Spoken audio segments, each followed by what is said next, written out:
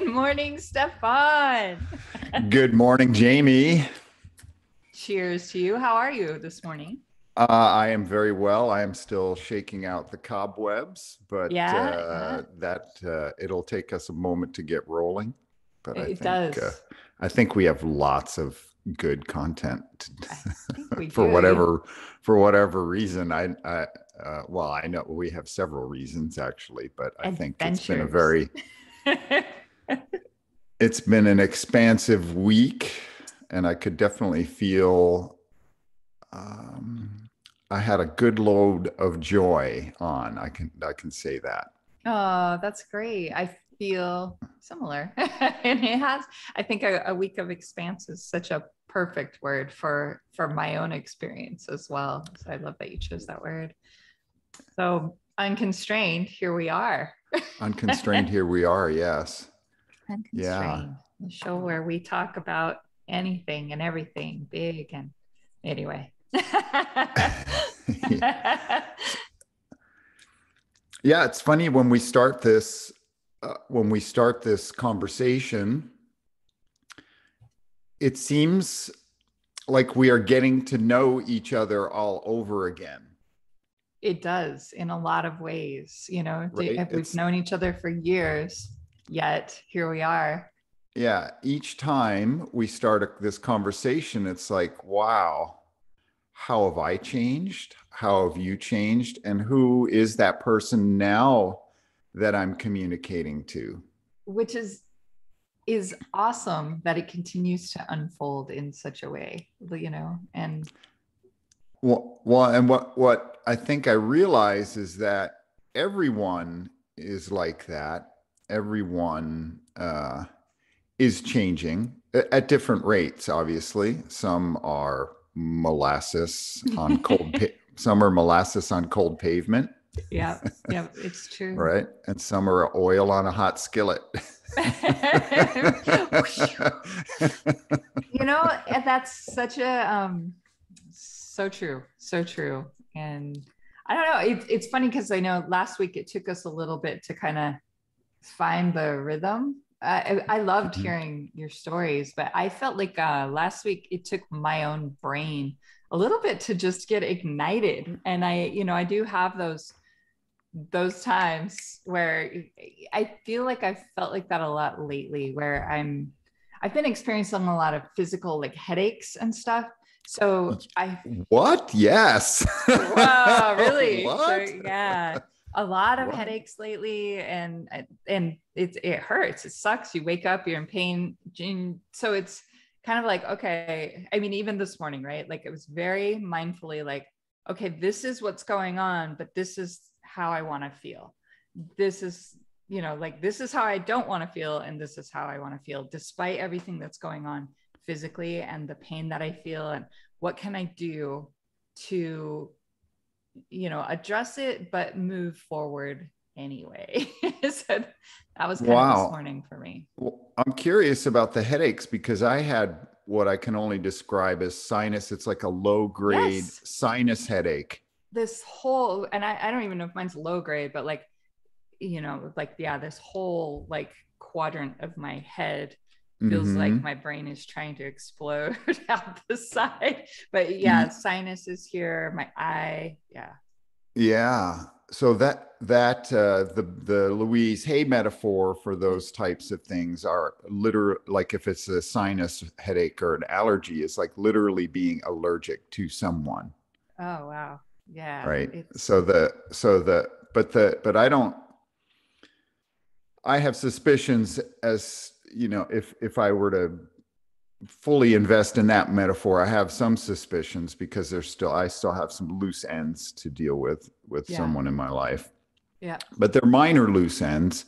So maybe that's why it's kind of a minor sinus headache. Oh, that's interesting. Yeah. But on the other hand, it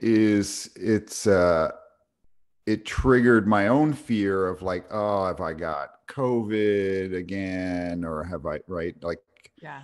Like I'm quadruple vaccinated. I've had COVID once, right?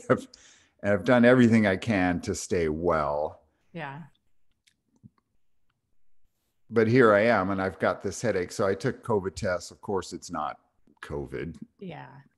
Yeah. So Not here because either. I can still smell things. That's the other thing. My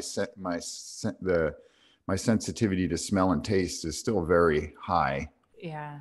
But We it's had COVID in January and I never lost my sense of smell or taste. Like we tested positive for it for 14 days we had, but I never lost the taste or smell. mm-hmm. So I don't know if I had just a special strain or what. Well, that's the thing about COVID. It's different for everyone. It attacks you where your immune system weaknesses are or where your system is weak. So it's hard to know. I mean, my one of my dear friends was paralyzed by COVID because it reactivated a paralysis that he had experienced when he was hit by lightning earlier in his life. So it reactivated the paralysis from the lightning. That is wild. And then he also lost his eyesight for a while. And had that happen. Yeah. But not COVID related as far as we know, but maybe, I mean, honestly, maybe it happened in 2020 early on. Yeah. 2020, so, Wow. Wild stuff. Well, that's wild stuff. But in good news, in good news, we are experiencing. I mean, I am experiencing let's say the ability to generate a lot of positive energy. Right. Yeah. My juice yesterday. One of my buddies gave me one of his employees to take out sailing in advance of this guy having to do a lot of work. And he says, I just want him to chill and be focused. And so we went out, I took him out sailing on our little dinghy, Francis, and the wind was perfect. And we were just ripping up and down the lake. That's so and the boat was planing, and there was no one out on the lake because it was a Monday, afternoon. Yeah. And there's 1 million people in the city surrounding this lake, and 30,000 of them are on the freeways, and others are in offices or in markets. And here we are, maybe there were 10 people out on the lake. Maybe there were 20 people out on the lake at any given moment out of the 1 million that live in this metropolitan area. I love it. So I felt very lucky, and I felt like I was able to translate how special that moment is, how incredibly privileged we were to be out in the middle of this beautiful little lake in the middle of Seattle. In the middle of the day. Middle of Monday afternoon, Monday afternoon. I love that. I do love that. Man, that's freeing. What a free spirit feeling that is. Yes. And he was vulnerable and shared some things with me about his own travails. And so all of it was, and he is dealing with healing his own issues and doing better and better and better. So it was a nice little celebration, whether he recognized it or not. It was a celebration of what he's accomplished so far. That's really beautiful. And he's a young dad. So it's a lot for him because he's also not necessarily have regular access to his kid. So the different so situation. All of that. Yeah. So I want to hear about your colorful moments around the pool, the feeling about meeting a bunch of people that normally might have given any of us social anxiety, Yeah, a lot of very extroverted women. Okay, so the setting, I was invited by my friend Joy, who is an entrepreneur. She's she built something for 10 years and now, moved on from that and is building something new. And anyways, she invited me to her birthday, which was it ended up being a very well curated group of like really smart women, and I just felt absolutely honored to be included in that list, especially after meeting everyone. I was just like, wow, this is awesome. But I was very nervous leading up to it, as I know you know.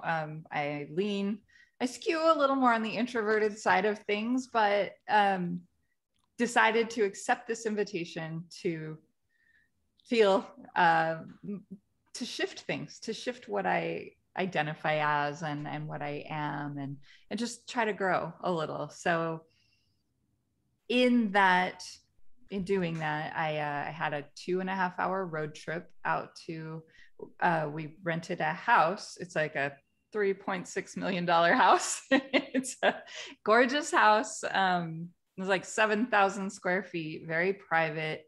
A pool, a very private pool, but big, and right in the middle of kind of like the outskirts of St. George, Utah, where there are mountains Oh, and red rocks and, gorgeous. and interestingly, the road this home was off of is the road where I ran my very first marathon. And I grew up about an hour away from where we were. So very, I grew up in rural Nevada, but right on the Utah Nevada state line, sort of. So very rural, kind of pioneer area. But so it's an area I'm familiar with. These are all new houses that didn't exist when I grew up out there. And yeah, I showed up. Everybody was there already. I kind of went on my own time. A lot of them carpooled and stuff, but I arrived about an hour after everybody else. And the road trip out there, I love a road trip. So that was really nice. And it was space for me to kind of get in the headspace, right? Of, okay, I'm going to be around basically 8 women I don't know and 1 woman I do know. And I'm going to just trust that this is going to work out. And if anything doesn't work out, I can leave. I can just get in my car and drive away if I need to. So, but the idea was to show up on Friday and leave on Sunday. And I did that. And I got there and was very immediately comfortable. Everybody was welcoming, and the conversations, I mean, I got the opportunity to learn a lot about people I didn't know, which I think was wonderful. I met, people doing amazing things, both locally and just in the world. And then I also had some of our kinds of conversations about energy and light and expanse and possibility, and just the kind of conversation that I am very hungry for in general. And I think that was the flow. And I'm a early to bed, early to rise person, and I think everybody else in the house was more of a late to bed, late to rise person. So I had, it's like I went to bed and everybody stayed up and did movies and cake and stuff. But I was like, okay, I have my little room, my own bathroom, my own little porch out to look out the opposite side of the house. It was very nice. And man, I feel like there's so much to share yet. Man, I don't want to drag on with every single detail, but it was great. But yeah, like I woke up at 4 a.m, put on a pot of coffee, went out and sat by the pool, and the stars were still out. And out there, the stars, compared to most cities, there's so many more stars. It's just an abundance of stars, and you feel like you're just this tiny little piece of everything, and yet you're there, and it was beautiful. And I watched the sun come up over the mountains and illuminate the red rocks behind me, and just kind of like looked around, and around 7 or 8, other people started to come out, and we sat in the pool and talked. And yeah, you were in the zone. it was 100% you were in the zone.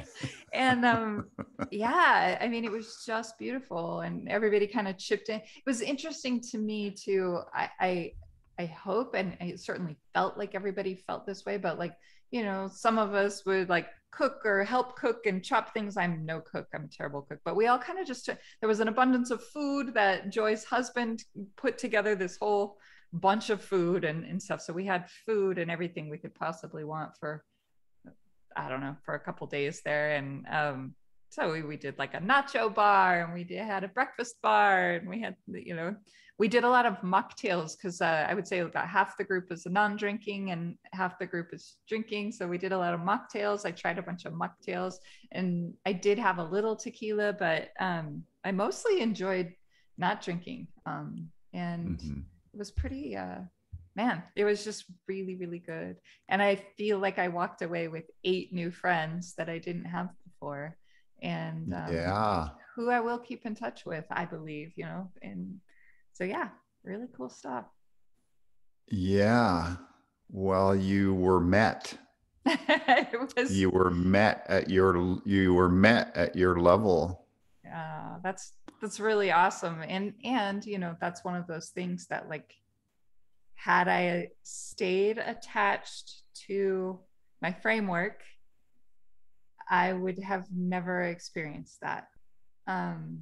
So the importance of letting go of your existing framework, even if not constantly, but like let go once in a while in order to let more in. And doing that feels so good even still. It wasn't just like, oh, now I have to go back and go to my regular life. It doesn't feel like that at all. My regular life feels more open. My regular life feels bigger because of that experience. Well, that was your regular life in that moment. That was your regular life. Yes, it was. And the framework, again, well, one, we have to acknowledge, or I will acknowledge, that was brave to do that. And two, our frameworks are completely arbitrary. Exactly. The only reason they become a framework is because we believe in them, or and we don't need to consciously believe in them. We reinforce them just through habit, and we don't even need to know what that framework is to live within the framework. Right. There's definitely predefined for us. Right. Yeah. Right? It is arbitrary and many times completely obscured. And then even when we recognize it, it's still arbitrary. Yeah.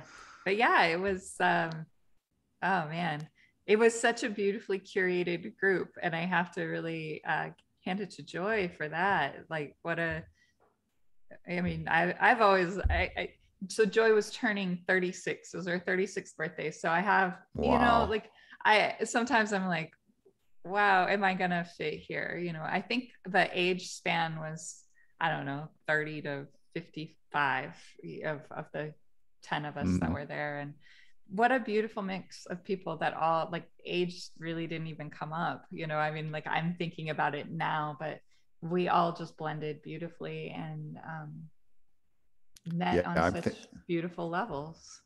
I'm thinking, what was I doing at 36? At 36, I had a 6-year-old, and I was cleaning windows. I think those were my Zappos days at 36. So right around there was either I was leaving Zappos. It would have been around the time I met you, I think. 36 for me. I think. Yeah, that sounds about right. Wild. Leaving Zappos and doing other things. Yeah. Wild stuff. But, and then I have another trip coming up, September 13 through 17 with just the girls. I rented a house in Hawaii, and it's all to ourselves also, but it'll just be me and Soph and Z, and me and my daughters. So it'll just be the 3 of us, and we have the house to ourselves. Yeah, there's a volcano national park across the island. We're staying in Kona. Mm-hmm. But the house looks beautiful and quiet. And I'm really looking forward to, yeah, another experience of sort of expanse. It's interesting because I keep thinking of, like, in a lot of ways, I imagine I'm going inward, but it's just expanse seems to be the word of the day. Well, this is the thing. Like you said earlier, you are a little part of this universe. You were sitting, pardon me, you were sitting out under the stars. You were a tiny bit of the entire universe. We are a bit of the universe, and we have access energetically to everything that's available in the universe. And our limit is our perception of what our limit is. Yeah.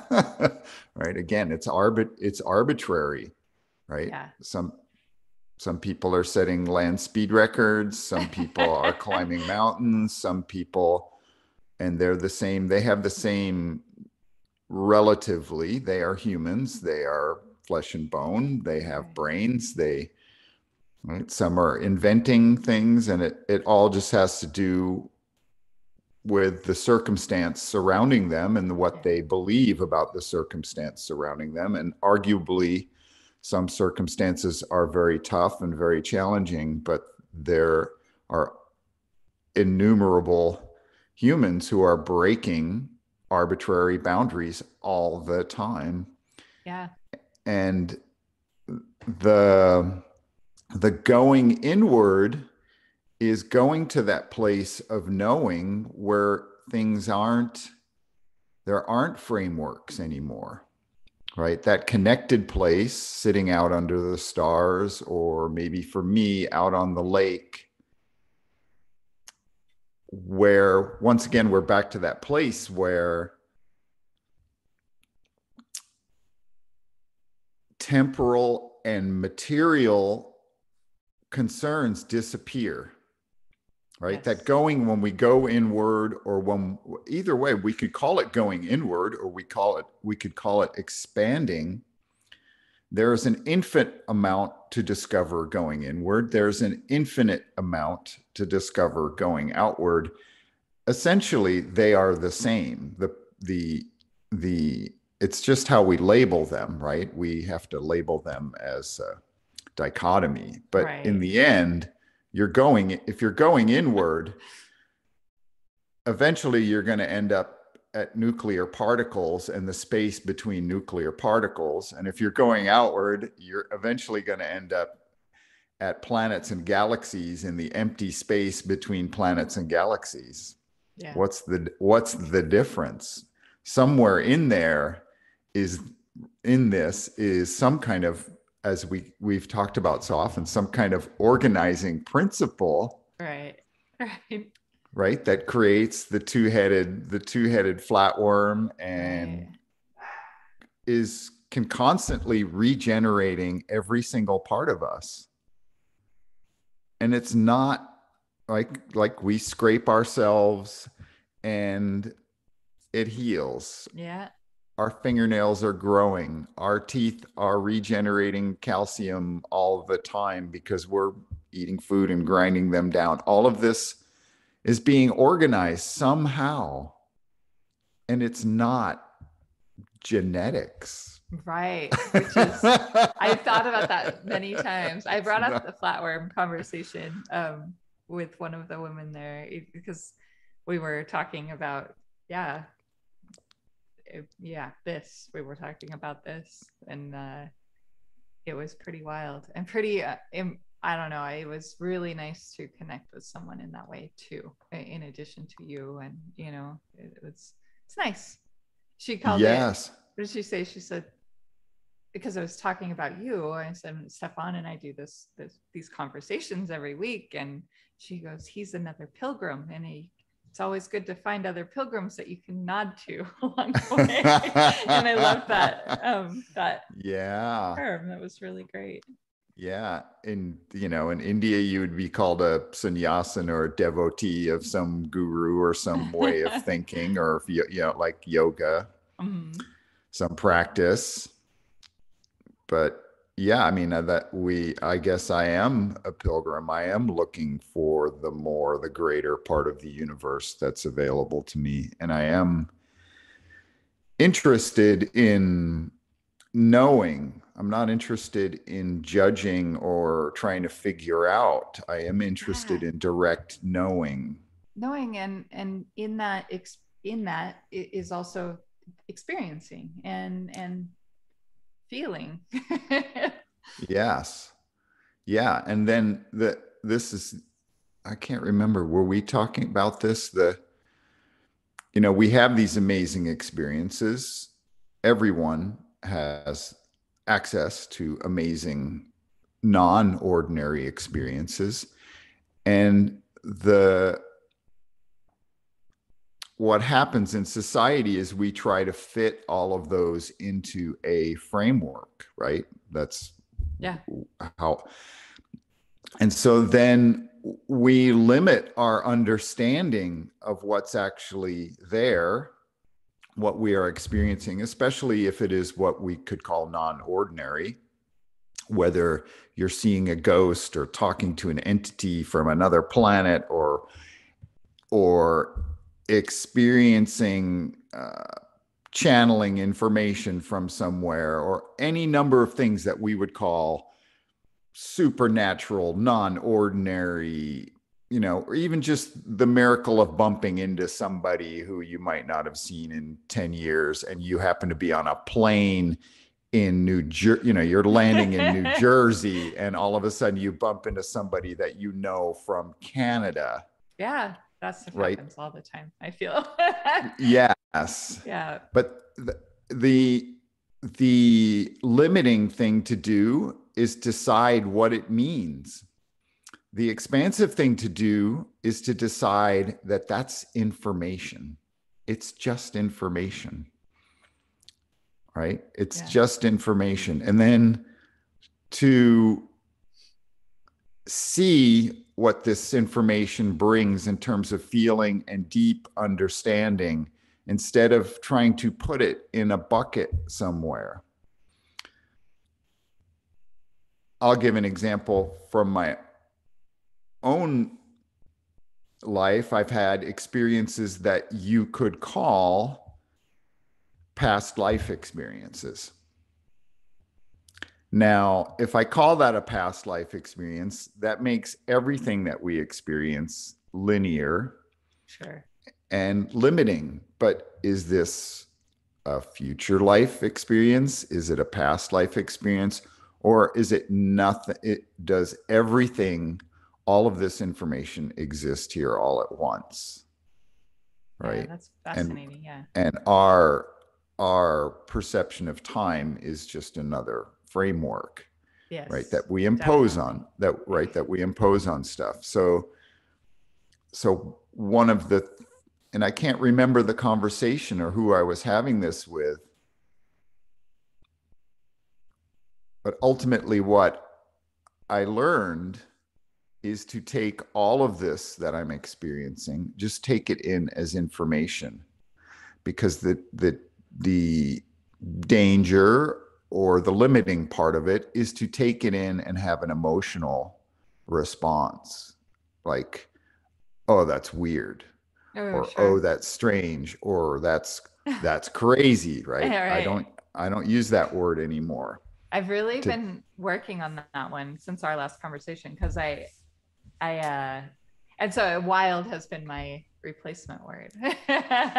But even, even that, yeah, I don't know. Sometimes it's good to have an expression, right? A way to emote a yes. response that people can understand. But at the same time, I've been trying to be more thoughtful about which word I choose and which word I put back out there. Yes. Well, wild is fun because it's more expansive. Yeah, I like it for now until I find something else or something better, or if there's just something more appropriate for the time. and the situation. Well, and there may be a point where there is no need to try even say anything about what we're experiencing. I think the thing, right, what the benefit of what we're doing is it's reinforcing our willingness to be open. Which I I mean, one of love. the things, That's right? everything right And, now. it is an acknowledgement that yes, um, yes, we are not, I will use this word here, we are not crazy, right? We are not alone. At the point that what's really nice about somebody saying, "Oh, you're a pilgrim," is that there's support for Hmm. what we do Yeah, psychically. People are out absolutely. there experiencing these types of expansive thoughts and having these types of experiences with people who are dear to them and people they don't even know. Yeah. I love kind of going back to my whole experience this weekend and how it kind of relates to that. But I had we talked about it kind of leading up to this experience. I was like, oh, everybody was on a little group chat, and I started to get overwhelmed thinking, like, I don't belong here. I don't belong with these people. Like, I'm not like this. And these aren't things that get me excited. And oh, crap, what have I gotten myself into? But deciding, like, it's okay, just let go of that, keep going, stick to the path for now, and see what happens. And if you get there and it feels wrong, if it doesn't feel like something you can experience fully, leave, go back Yeah. home. Yeah. You have control over that. Yeah. What would you rather be doing? Yeah. And that's something, it was really, Ken was like, you control the situation. Like, you control the situation that you put yourself in, and you can walk away, you can experience it, you can, you decide. And it was such a great reminder that, yeah, like, and just like that, just like this, just like, these conversations that we have, we walk into them openly, and we see what happens, and we take from these conversations fuel, I feel, that I don't know, like, that provides a whole nother week of adventure and experience and open-mindedness, and maybe headaches from learning, and More. from, I don't know, maybe it's like, that's all information that's coming in. It's like, oh, it's got to make space or something in there. I don't know what it is. Well, it's, that it's vibrating. And so there may be something there that was stuck a long time ago that now is vibrating and wanting to come out. Or I think well, there's a difference between giving yourself, right, I think the first step is giving yourself license to do whatever you want for whatever reason. Yeah. Right. So if you need to leave, you need to leave. Yeah. If it doesn't feel good, I think that the challenge is in that moment of knowing that something doesn't feel good. It's like just choosing something better. So it's not the difference. It's the difference between pushing something away and just walking towards something that we want more of. Yeah. Right. To acknowledge that it's like moving, like what would be better than this? Yeah. What would I prefer? What would I rather be doing? Who would I rather be working with? Yeah. Or what would I rather be experiencing right now? It might be a nap. Yeah. Right? It might be And as that was simple as that. something that, even in that party of amazing people, every once in a while, like, one of us would disappear and go in our own space, and like, I went to my room and closed the door, and I just hung out with myself for a couple of hours, and and then I was like, okay, I can go out again, and nobody was like, is everything okay? Like, they knew I was fine, just doing my own thing. And we all did that. Everybody had their own Well, rhythms. Yeah, and that's because people were comfortable with Yeah, themselves, very much right? so. Very much so. And it was so nice. It was so nice. Yeah. Yeah, because they are not needing to go outside of themselves for affirmation, right? So a lot Exactly. of times it's like, oh, is this person okay? It's a need, it's a need to affirm their own care, ability to care, Yeah. or but ultimately, if we are, we can use the word self-actualized, I guess, Yeah. but it's It kind of a, it's kind works. of lame in a way. Self-actualized is kind of lame. I don't know if I have a better word at the moment. One might come up, but if we are, let's say, fulfilled and okay and being fully in our being, Yeah. there is no need to go out and create drama or false currency as a means to Yes. connect with someone. That's I think one of the most awesome parts of the group that I was very honored to be a part of over the weekend was that, yeah, there was none of that. There was no concern or explanations, or, it was just, there was just, everybody was present and feeling and open and contributing in their own way. I want to say to like to the overall energy of the group, like it just, yeah, it didn't feel like trying. It didn't feel like we were trying to do anything. Everything just happened and unfolded as it may.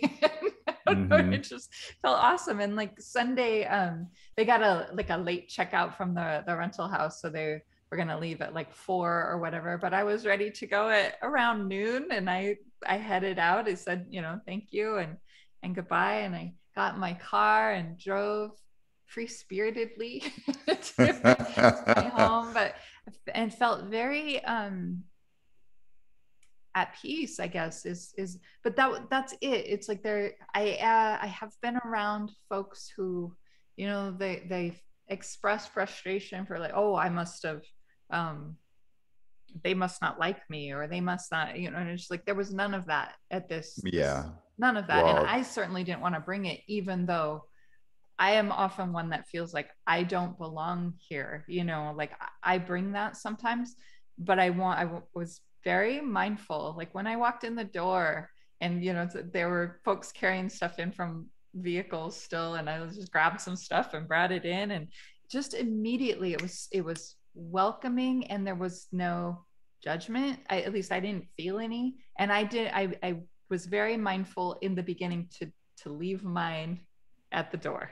Don't bring that mm-hmm. in here, even if you feel it, like just leave it and be open to the experience. And it really, it didn't even take that much mindfulness, right? Like once I would like made that decision, it's like, okay, you're leaving that thought of I don't belong here. It stays somewhere else. Like it's not coming with you. And it didn't.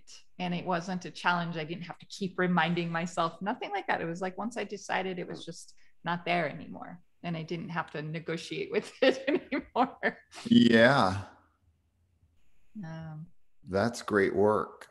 yeah, and You gave yourself a gift there.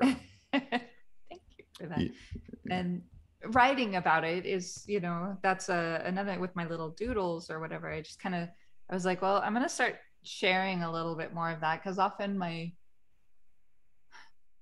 stuff is like, I share just enough, but I keep a lot contained, as Mhm. well. And with this experience, I was like, oh, I'm just gonna put it out there, and like maybe it's too much for people, or maybe it's not, but they can choose not to read it, right? Like if it's too much for people, like don't have to read it. They can just look at the doodle and move on or whatever. Yes. I remember years ago, early in the early in the days of social media, where we would post beautiful meals that we were Oh eating, yeah, I remember or those, that cooking, era. right? Yeah, Yeah. I mean, people still do that. Yeah. probably more boomers and Generation Xers than the younger folks. Your beautiful plate of food. Yeah, food was But a I big would, one. I'd like barbecue some beautiful mackerel or something, or take and I had a friend who got really upset about Your food posts. food posts. And I was like, George, you don't have to follow me. Yeah, exactly. just Right? Like, turn me off. yeah, what's your exactly. Keep moving. what's your because other people like these things, right? Yeah, We're just entertaining each other. that's And so you can funny. turn my channel off. You can turn me off. Exactly. I had to tell him. And he is maybe he's 10 years older than me, so he's a full on boomer. Yeah. I'm a on the cusp. I'm Yeah. mostly boomer, maybe Generation Xer. Yeah. Yeah. But it was funny because he was seemingly, that's the feeling is when someone is in that place, they are stuck in a world that they don't want, right? They're Yeah. pushing against things instead of conjuring up something they do want. Because Yeah. why? Like, one, if you see something you don't like, why do you have to tell everyone that you don't like it? Because Yeah. you could be spending creative energy on creating something you do like Exactly. go get a donut. Yeah. Well, and that's, what that exact thing is, I mean, that's everything. Like, to me, especially lately, right? It's I don't really enjoy being around folks who can only complain about things. Like, yeah, there's bad stuff happens, yes, but we don't have to focus on it. And not focusing on it is not ignoring it. It's just choosing to try to attract more positive stuff. And Well, yes. I mean, I don't think that we're ignoring all the bad stuff in the world. I think it's just a matter of, like, yes, that goes, I can acknowledge it, but I don't have to exist in it. Um, at least right now. I don't know. I think, Well, no, it's creative energy that's put to waste. I think of, well, maybe we already talked about it, but when I was up in Lake Wenatchee, up in the mountains in July, there was a house in this neighborhood, in a rural mountain neighborhood, a few blocks from Lake Wenatchee, and there's only really just a couple little intersections before you get to the main road. And there was a house, and it was emblazoned with a, let's say, 5 by 8 foot banner hanging on the house that said "fuck Biden." Wow.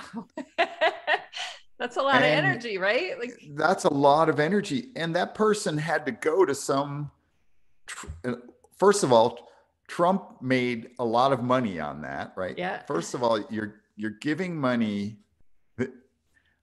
Actually, I don't even want to make this about Trump. I just want to make Right. this about energy. It was like that much energy towards someone you don't know, who Yeah. has very little influence on the quality of your life.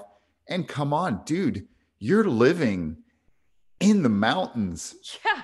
Like, 2 blocks from Lake Wenatchee, in the soaring pine forest, yeah. with clean air. And I mean, and this is where you choose to spend your energy, your creative energy. You worked for that money.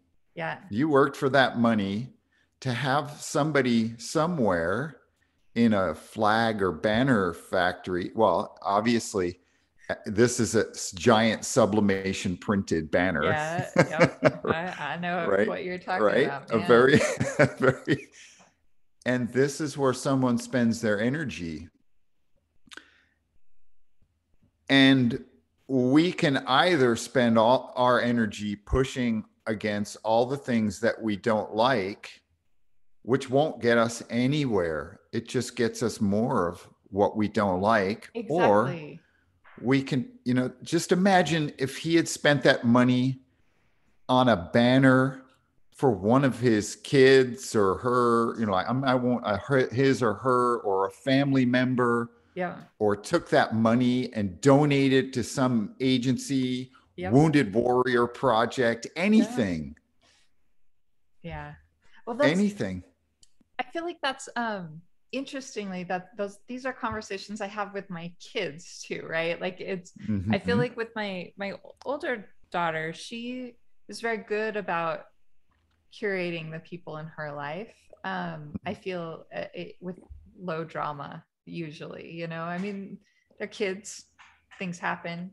Everybody has little things happen, but I feel like she's really surrounded herself with really good influences and people who are trying to better their lives. I mean, at their age, they're 17, and um, she's done a really good job of that. And then my younger one, I feel like she's starting to find the awareness that you can shut the drama out. You don't have to participate in junior high drama. You can just leave it over there and attract things that are better. So those are conversations that I have with them a lot. Is like, you don't have to, definitely don't participate in the drama, don't be a generator of drama. But when drama is around you, which it will be in junior high for sure, you don't have to partake in the exchange. I mean, I don't know, Yeah. I feel like social media is very much that way too. If you feed it, it will grow. you know? Well, social media is, could be it could be the great medicine or it could be the great poison. Yeah, exactly. It has all that potential, and it is, it gives incredible leverage Well, to certain ideas and yes. thoughts and patterns, and and again, it could be a medicine or a poison. And social media is just like the universe. It is the matrix. It is a connected, I mean, if we think of TikTok and the scale, for those people who don't know, TikTok is the largest digital property in the history of digital stuff. It's bigger than Google. More people spend time on TikTok than they do searching Google. That's wild. I actually didn't even know that. Yeah, TikTok is bigger. TikTok is bigger than Facebook and Instagram combined. It is that there's no digital property. The average session on TikTok is maybe the last, it was like 10 to 13 minutes. And just think about how many 20 or 30-second videos you can watch in 10 to 13 minutes. So the amount of data and the amount of energy and the amount of ideas Yeah. that are being exchanged or reinforced in TikTok is incredible. So when a meme hits, kids believe it's important. And because the moral system of children is, it's not our moral system. The moral system of teenagers, young teens, has nothing to do with what's good for the world. It certainly evolved beyond what's good for just me, but the moral system of teenagers just has to do with the peer group. Yeah. And what is important to my peer group, because they're the ones who are most like me, because teenagers don't see themselves as adults. They don't see themselves necessarily connected to society, So their moral system only extends to their peer group because that's who they spend time with. That's where they get their entertainment. And those are the people who give them the most acknowledgement for the most part, even though some of it could be very toxic and um, illegitimate types Yeah. of acknowledgement, right? False currency. Yeah. Yeah. And so when now that we have this incredible, and it is not social media anymore. That's the other thing that we're very clear of in our agency as we deal with our clients is this is entertainment.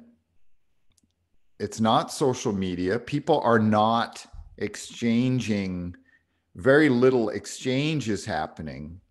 It's mostly taking in entertainment. So there is a passive exchange happening, but on TikTok people aren't going, "Oh, hey, that's really cool. I like your trip here and I want to cook that stuff that you just cooked." And there's very little of that happening. It's just scrolling. It's just where's that next piece of entertainment? Yeah. And so we're taking in things very passively.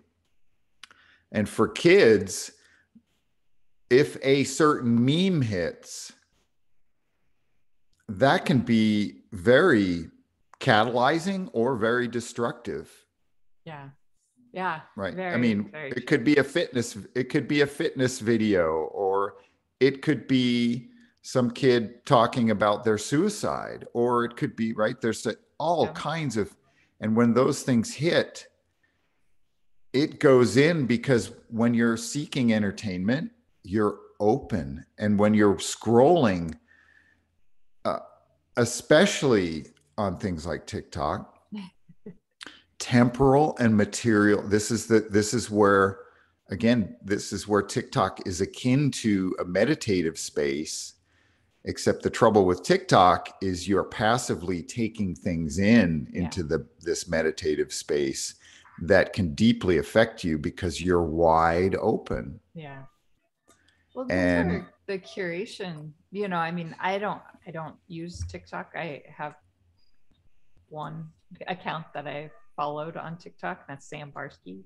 And he's the most delightful thing on the internet as far as I'm concerned. But yeah, the most honest and genuine thing. And but yeah, the curation, it's interesting because I experimented with the curation of some stuff. Like I have an Instagram account, and then I started another one for Coffee with Jamie. And with that account, I was like, I'm only gonna follow like creative people. Like that's it. In the community that has kind of formed around that has been nothing but amazing and yes, encouraging and delightful to engage with and to interact with. And the stuff that I see come across through that one channel that I've mindfully curated is just, it's creative and it's spirited and bright and like that, as opposed to my personal account, which it just kind of grew on its own, and it's its own thing, but yes, less mindfully curated. It just kind of like, okay, whatever. It's such a different vibe.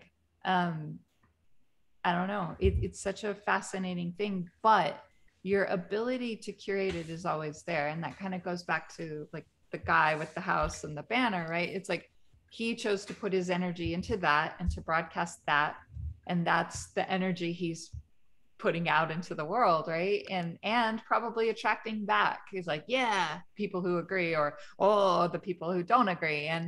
yeah, And that's the focus of that energy.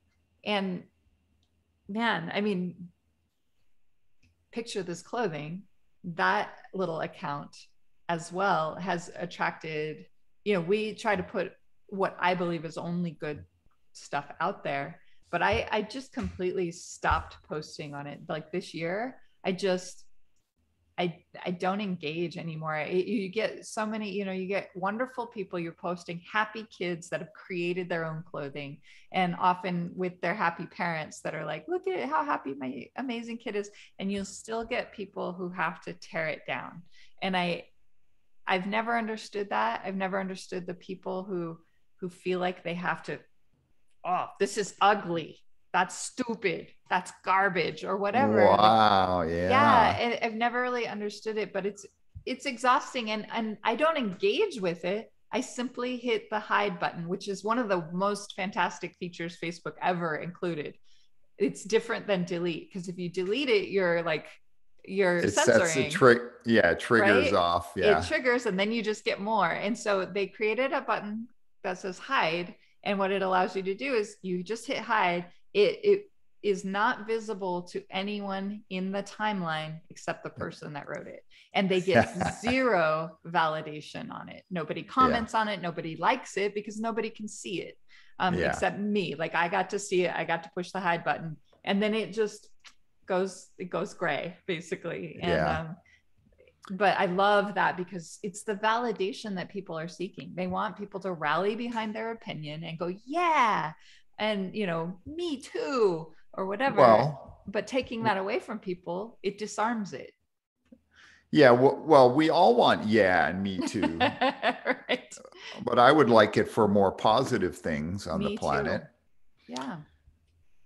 And ultimately, if everyone could let go of even needing yeah, me too, and be self-motivated, Yes, which goes right? back to the house that I existed in this weekend, right? It's Yes. like nobody needed anybody else's validation.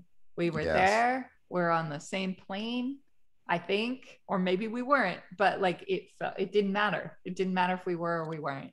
What mattered was we all existed in this amazing space. We experienced each other's everything positive that we could bring, and there it was, and that was great. And then we went our separate ways. There was no there was no need for validation or me too or yeah. It was just, we're here to relax, and we're here to feel, and we're here to be open, and that was it. Yes.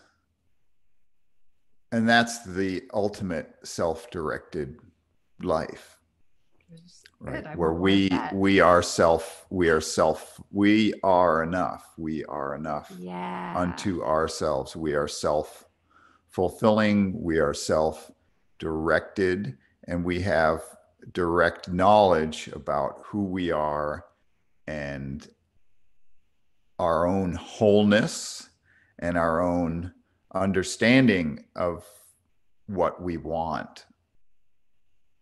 And that to me, yeah, that's what I want more of, right there. Yeah. I want more of that. Yes. Yes. And I want to be, I mean, that's the point of why we're doing this, Yeah, exactly. is to reinforce those things as goals in our lives. And I want that I want that in my work. I want that in my recreation. I want that in my family and home life. And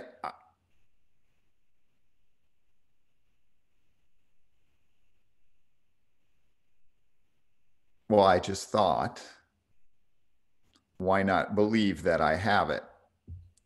Exactly. Because you do. Right. It is accessible. It is available. It's right here. And that's the practice, I feel, of what we're doing, though. It's very much one of the things I love about this, like a weekly check-in with you, is that it's a reminder. It's kind of like, okay, here's what happened, here's where we're at, and here's what's next. We don't know what's next, but here's what happened since our last conversation. And don't forget to be open for what's going to happen next, right? Like, I don't even know if that's the right parameter, but like, I like the reminder. I like the reminder of this dialogue, that it's like, this is what you want in life, but maybe this is what you have already. This is what you have. And to remove the framework, let go of the Well, framework, take it down. yeah, and by changing focus, Yep. right? I can focus on my problems, but I can also focus on all the things that are around me that I can be grateful Yeah. for. Yeah. So, and did we talk about, I just keep, I wanted to, there's two little things I want. One, I didn't realize, let's see, last week, let's see if I can do this right there. Is that a scarab? It is a scarab. Yeah. And let's see, right there. Um, that scarab is by my pal Gordini, who we talked about last week. That's amazing. That's That is awesome. one of his pieces of tribal art. I love that. That's very And cool. it is made from wood scraps and rusty metal. Like the scales on the scarab are rusty bits of metal that are nailed into. And that scarab has actually survived an earthquake when I lived in an old 1920s building called the Marlborough House. And that shook things off the walls, and that fell to the ground and broke the tip of the scarab off, but it's holding together. That's very cool. Very cool. I Yeah, look at that every time we have our conversation, and I'm like, I didn't think of it at all. We spent that whole conversation talking about my friend Gordini, and I didn't realize that his scarab is behind me the whole time. I A love little that. icon. That's awesome. And that's the only I had his biography, but I loaned it to a friend of mine, which you never do with books that you really care about. Right. Yep. You buy a copy. and and now I don't know where it is, but I do have that scarab back there.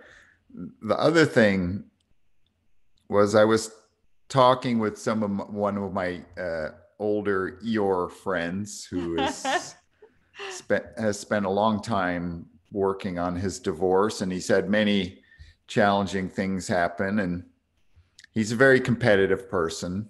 Yeah. As am I. I can go there. And we were talking about all kinds of things, and then we're talking about getting old. And then I said, hey, we came up with a concept I was with my friends Terry and Christy in the islands, and maybe we mentioned it last week, but the saying was, hey, he's like, how can you not think about these things, in the past or in the future? And I said, hey, I'm just cheating death 10 minutes at a time. I mean, it's like, I haven't got time to keep looking back at all this stuff and trying to rehash it. And I haven't got time to try to mold these things way off.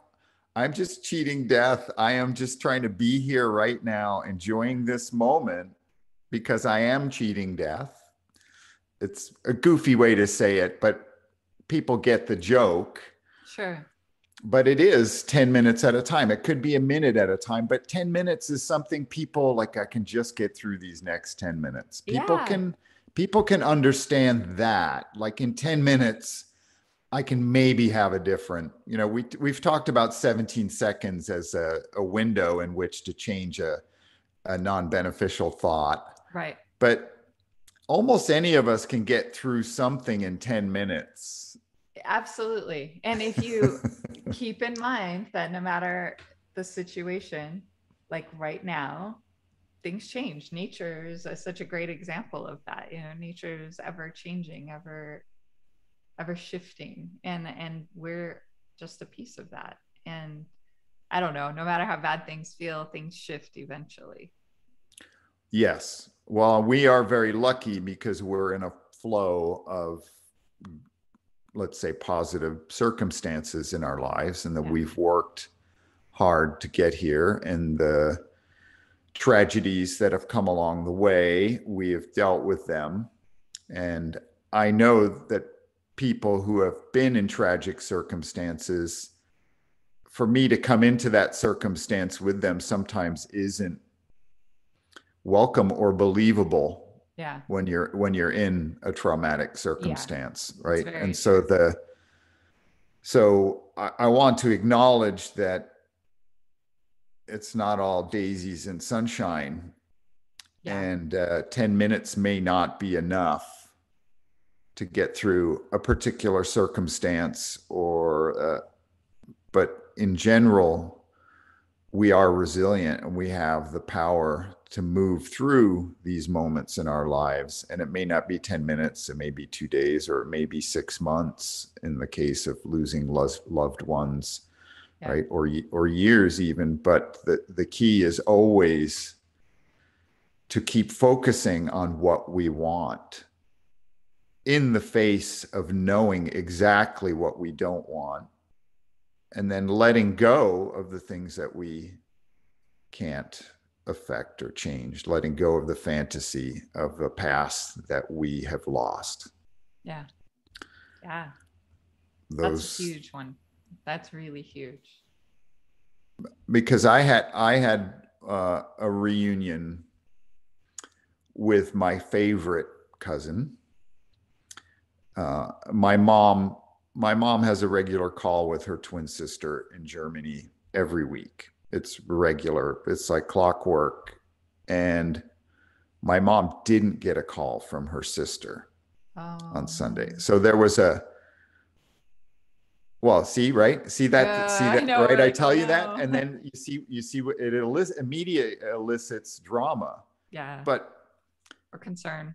Yeah. right. But again, if it's just information, when I got a hold of my cousin, my mom's twin sister's daughter, and she's just like, oh yeah, she tried to call, but there's something wrong with the phone, right? There's long distance. And this is, these are cute old German ladies who've, Yeah. right, lived through World War II, who have a very specific phone system that works for them, and so anything outside of that framework of the way the call works is a drama. Yeah. It's an Right? It's event. not just Yeah. like, oh, I'll just send a text. There's no text messages here, Yeah. or oh, I can't get through on the landline, I'll just WhatsApp her, or FaceTime. There isn't any of that Yeah. for at least for my mom. For that. Yeah. And that's Right. understandable. But yeah, Right. it's And like, so it is one of those things. It's like, so it's a drama, but the joy of that drama is I just sent my cousin a WhatsApp, yep. And and she responded, and then resolve. we spoke on the phone for several hours, because she grew up in a parallel world. Because our moms are twins, Yeah. their frameworks are very alike. Yeah. So the Yeah. relationships they chose in their lives and the drama that's in their lives is very alike. And my mom had 2 children, her sister had 2 children. My mom married somebody who was abusive, and dysfunctional, and her twin sister married someone who was abusive and dysfunctional. And so, as the eldest children in those families, and my cousin, she had the additional challenge that she was the only girl in a sea of 6 cousins in my mom's side of the family, and she was the only girl. Wow. And that was tough because she was also the eldest, and there was, the eldest, not the complete eldest, but in her family, her brother is younger. And we spent an hour and a half talking about our healing journey and connecting and acknowledging the parallels in our lives and how much joy we had being around each other, because there was this recognition, not necessarily conscious, certainly when we were younger, Yeah. but that there was a great deal of joy in knowing that we were family members and that there was this path that we had been on together and that there was still plenty of healing to be done. But what I noticed is that she still has anger about the past on things that she missed out on because of the trauma that was in our families. Interesting. Right? That Yeah. because no one ever taught us how to forgive. That wasn't part of there wasn't a lesson on forgiveness in my family. You were either in or you were out. Oh, wow. That is Right. interesting. That I feel like Right. that's something I was given by my parents very early on with the loss of my brother, and how my parents handled that situation with, there was a 16-year-old kid who was driving the car when my brother was killed in this accident, and they chose not to press charges, and to, they were very empathetic, and Yeah. that experience taught me a great deal about forgiveness and moving forward. I don't know, or forward as well. What an incredible gift. What an incredible freedom. The way I dealt with it was that I just kept focusing on things I wanted. I didn't know. And there was a period where I had a mantra that was, I forgive myself, I forgive all others, I am forgiven. And I would just ride around on my bicycle and I would repeat that to myself over and over, even though I didn't know what it felt like. I wanted to know what it felt like. So I would repeat the mantra so that when there was an opportunity maybe to feel it or understand it, that I would be ready for it. And that was during a period where I had 3 friends die this was in my 30s, where I had 3 friends die within a year, and of all different ages. One was in his early 20s, one was 40, and another was in his early 50s. And so it was a period of great shock. But this is to the point. I want to go back actually to my cousin and having this connection Yeah. with my cousin and seeing how it's important for her. Like, she's trying to recover memories, because that's the other thing too. When we have these traumas, is that we block things out. Mm-hmm. Yeah. I Right? feel They like just I'm really good at disappear. that. But Well, it's true. Yeah. it's a protection mechanism. What I wish for her, and everyone, is that it, without needing to know what those things are, that we can let them go and forgive them, that we don't need to know what they are, because that's just energy in the past. And people think that they need to know, that there's some kind of fix in needing to know it.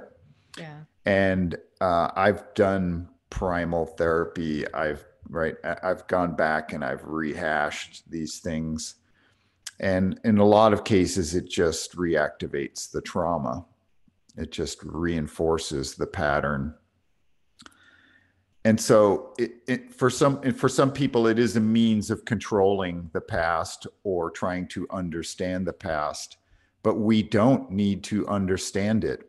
All we need to understand is who we are right now. And people think that the past has to do with who we are right now, but the past just got us here, and we were already who we are throughout all of history.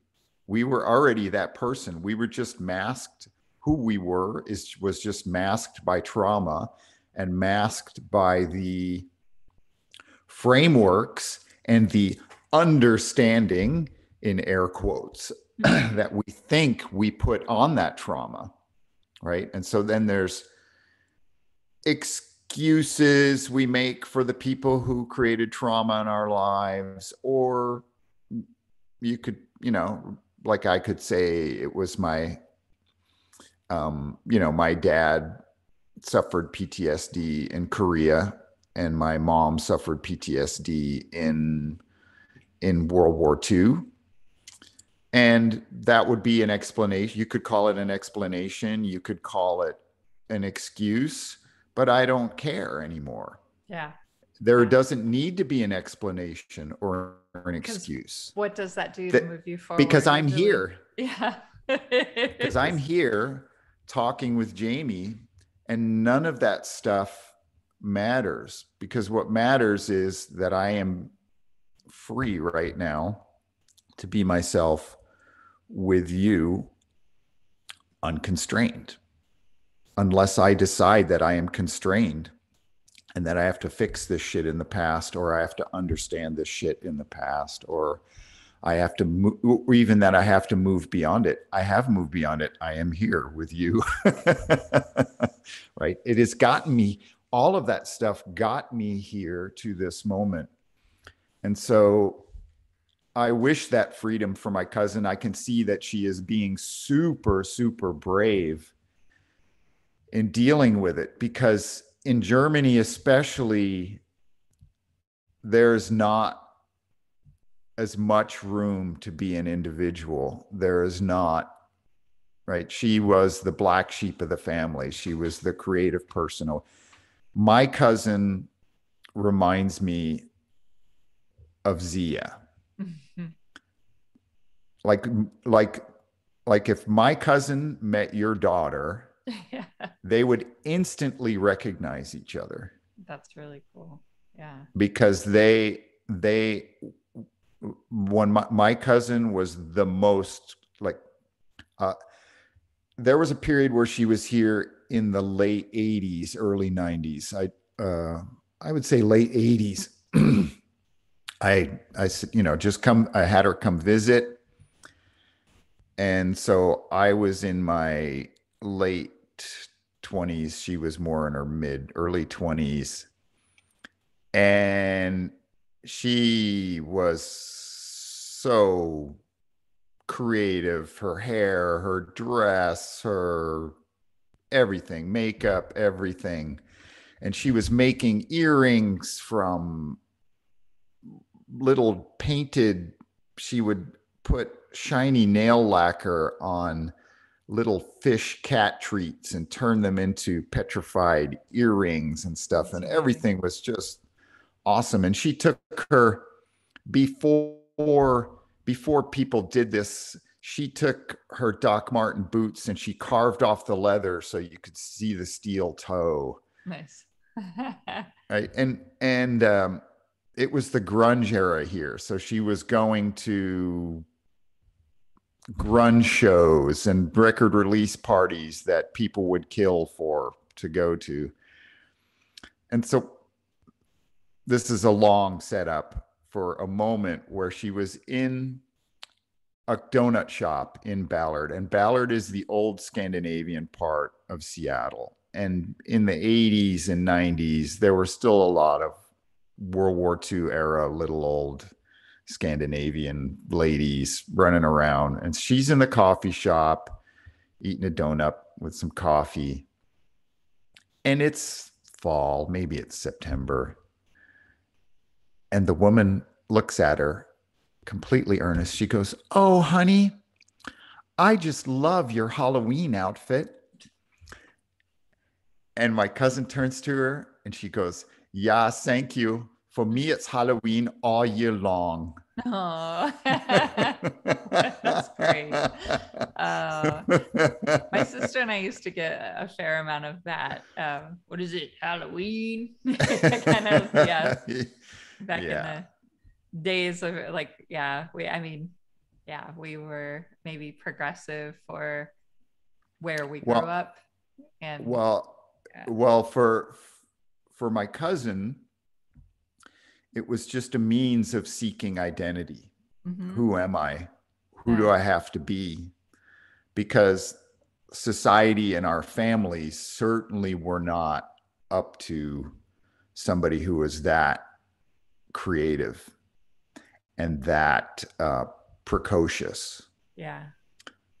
It was too much, or there wasn't room for it. Not in Germany, or let's say not in the community in Germany, right? Our family, they're a merchant family, they're hardworking, they have businesses, and then you go into the family business, and there's not a lot of room. So here she is now in her 50s, and she's creating room for herself.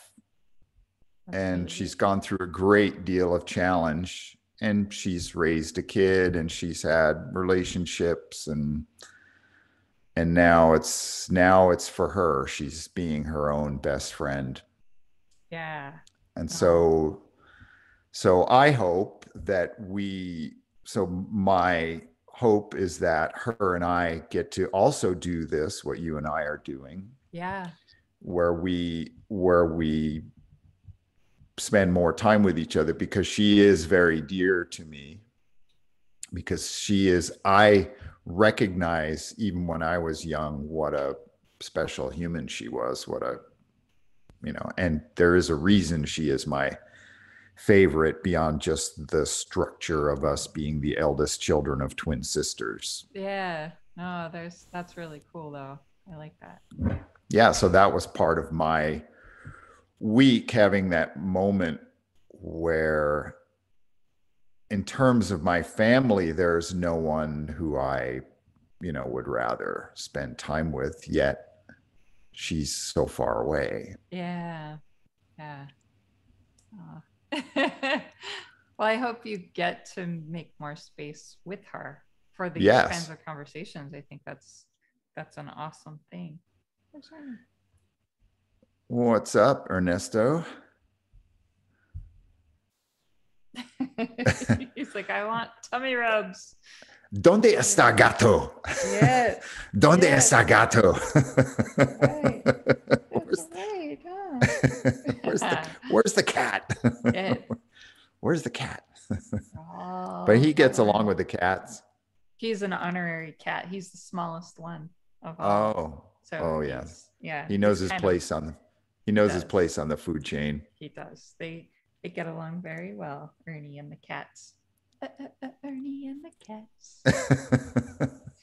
Ernie, That's, Ernie, we've Ernie redefined and the the song. cats. That's right, huh? He's looking at me like, Mom, what are you doing? Oh, yeah, I feel like that brings us in a good spot, Stefan. A good spot. Yeah. I I mean, yeah, I have to start. I think one of the things that I want to do is start thinking beyond where I've even been thinking. I have Yeah, to and even think more expansively. that is, I feel like that's something you brought up a few weeks ago, and it's kind of been churning in my brain. But it's also a thing that it's still, we talk a lot about like thinking versus knowing. And it's something that I still think without knowing yet. Like I don't, it's not so comfortable that it's just a part of being, right? Is that automatic thinking bigger or knowing bigger. And it's something that I keep kind of pondering and trying to process and understand, I guess. And maybe I don't need to understand it. And that's the thing. It's more that I'm trying to practice what that means. To Mhm. think bigger. It's like here's this, and then bigger is just out there for the taking and for the experiencing. And even this experience that I had over the last weekend and the dialogue that I had with her name was Wani.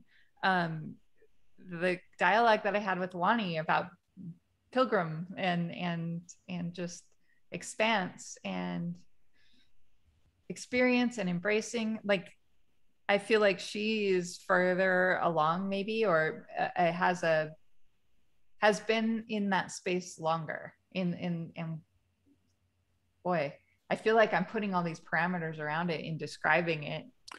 Well, But all I would ask, um, do do you want to spend more time with that person yeah, I do. And there, yeah. without And I feel needing like to that's open. judge, Yeah. or know where she is at relative to you? Right. Is there an attraction? Is there seemingly, does it feel like there's more there? Or is it just inspiration to meet more people like that in different dimensions? But somewhere there is a knowing that, like, this is good, this moment is Yeah. good, and maybe that's all we need to know, right? Like, That's this moment is good, this is right. a great moment, and I want to celebrate and acknowledge it. Do I need to figure it out? Do I need to force another moment like this?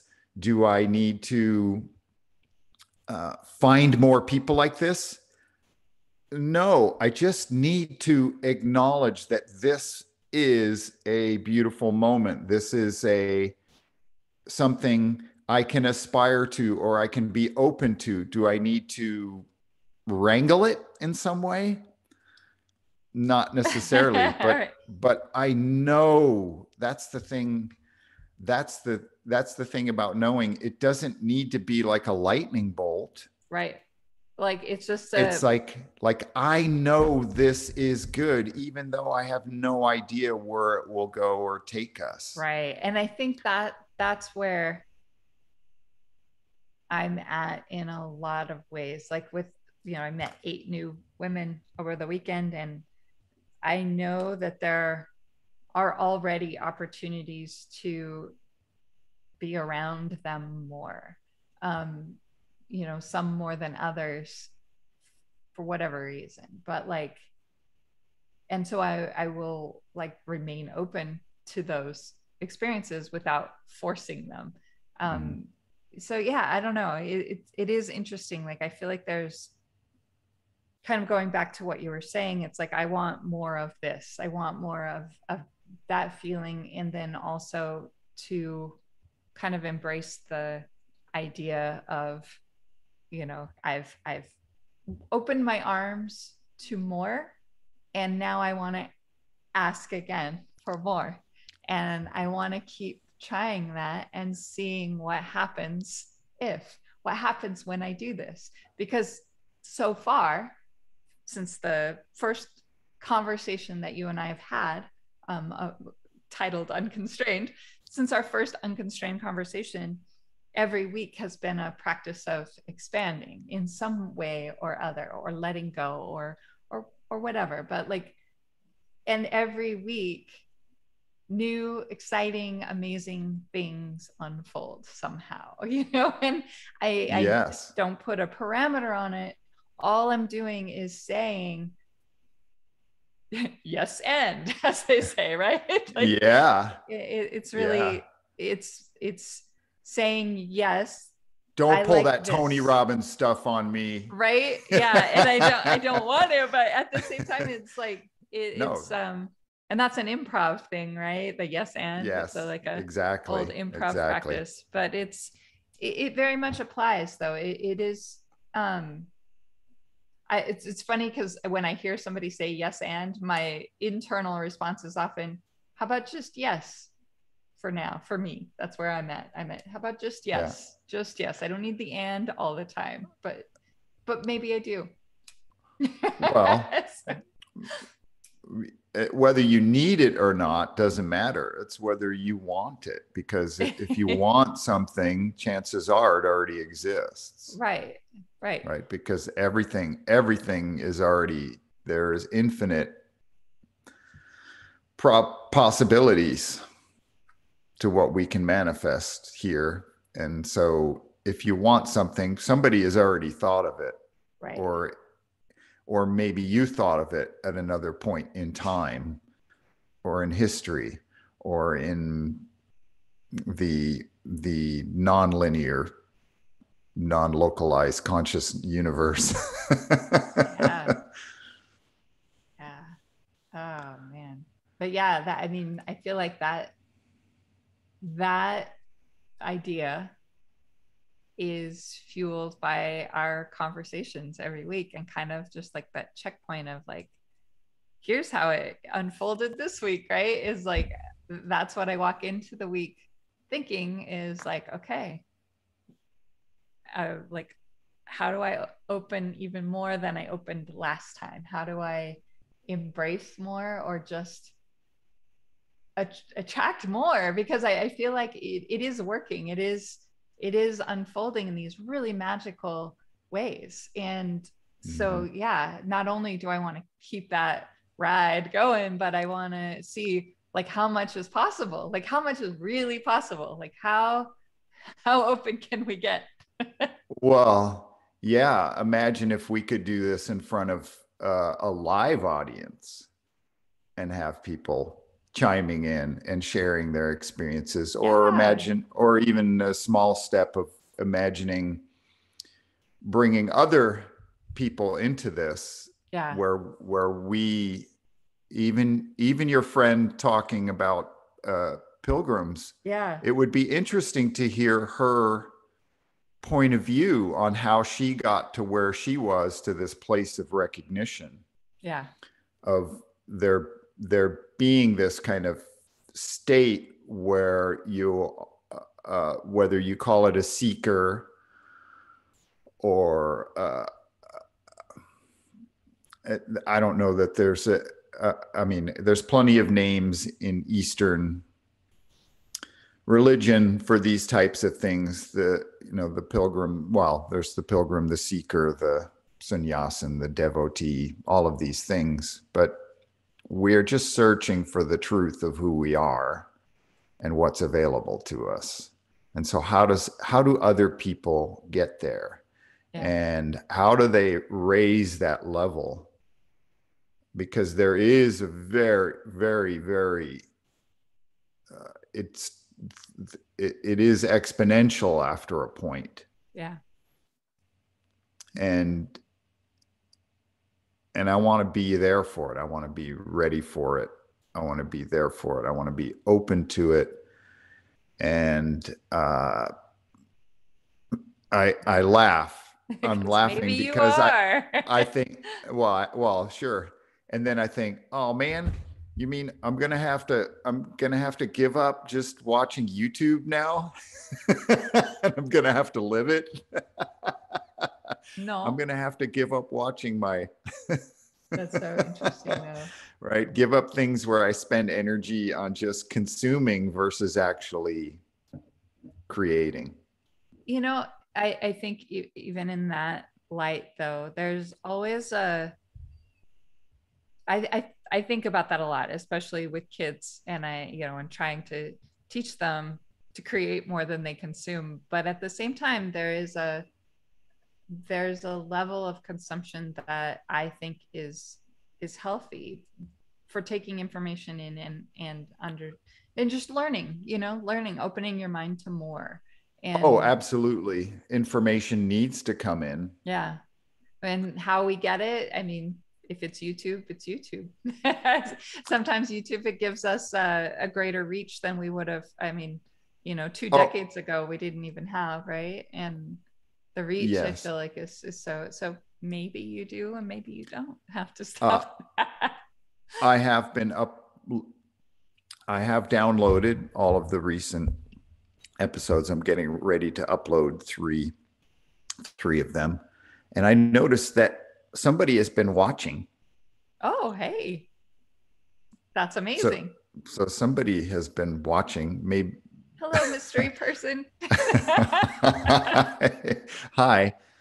But I think there'll be a point where we will I certainly will put some more energy into making it a place where there's more, where people will get an idea of Yeah. that they can access it, and that hopefully it feels like just being at a casual conversation amongst friends that you can listen to in the background, and that it will catalyze something, Yeah. in others like it is catalyzing in I us. would love that. I mean, I think that is a great piece of what the hope for because this is, not because just for this ourselves, but because we put on a lot of things like music and things like that in the background, and we consume them, and it is in an unconscious manner, right? We're not yeah, picking and choosing, we're just putting it on. And